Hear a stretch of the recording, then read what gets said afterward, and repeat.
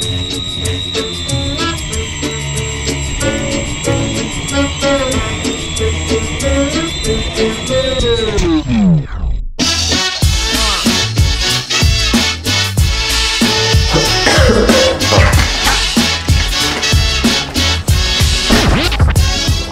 guys, I hope you're having a great day, and this is the story about how we tried to fly and, as you saw, ultimately crashed a drone. A friend of mine had built a drone when he was in college, and it was pretty big, like big enough to carry a GoPro, which I had. So we came up with this idea of attaching the GoPro onto the drone and then flying it above so that we get some cool cinematic shots from the air. And one early morning we headed out to this scenic lake in Bangalore. It's the same place that we flew the DJI Mavic Pro.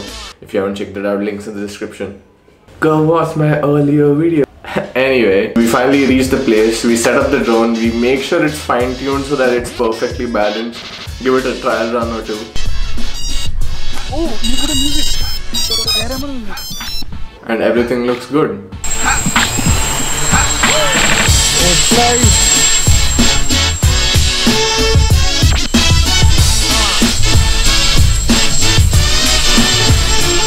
Then you attach the GoPro, which is the payload, to the bottom of it, and this is when things get complicated. Yeah, that's the GoPro.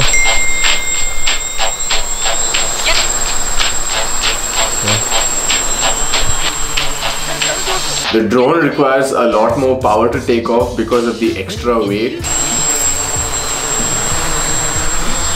And the drone isn't that advanced. It didn't have all the sensors to control all that weight. So when it took off... Oh! Flying! It's going! It took off. Dude, it works, but bring it back! I'm working on it! 1, 2, 3, do it! Oh shit, oh shit. And my friend is not able to control it all that well. It starts veering off towards the bushes and...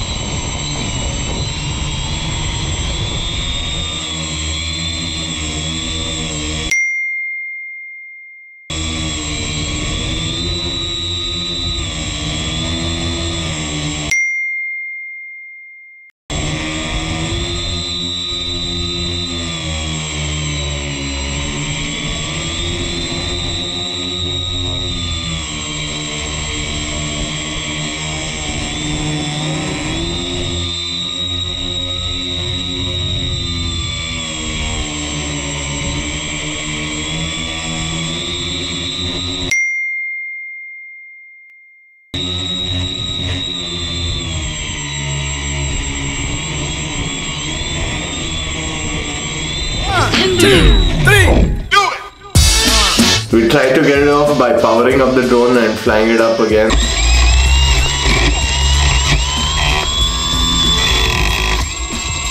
The more power we put into it, the more it sunk in. There were some kids over there who were intrigued by this flying object and decided to help us out a little bit. The drone was pretty inaccessible. It was stuck on the top of the bush while the bottom of the bush was filled with thorns. So this is what we ended up doing. A kid got on my shoulders, I raised him up so that he can reach over the bush. His reach wasn't all that great, so I literally had to push myself forward into this maze of thorns which were poking at my face. Thankfully I had the beard. No, I'm just kidding. It was still pretty painful. But it was either that or lose the GoPro. We weren't going to lose the GoPro. And after 15 minutes of trying to claw it out,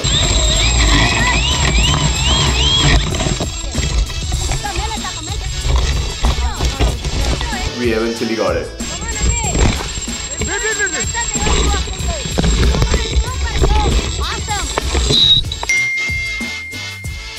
The drone wasn't in the best state that it could be in. So I guess it's been a good learning experience. One missing propeller, there's one broken motor mount. What about paint cost to us, bro? So keep in mind not to fly the bush. You need to go other way. Yeah, I think we need a better pilot. Going in the lake next time. I agree with that. Right, so that's the end of this video. Thank you so much for watching, and I will see you next week.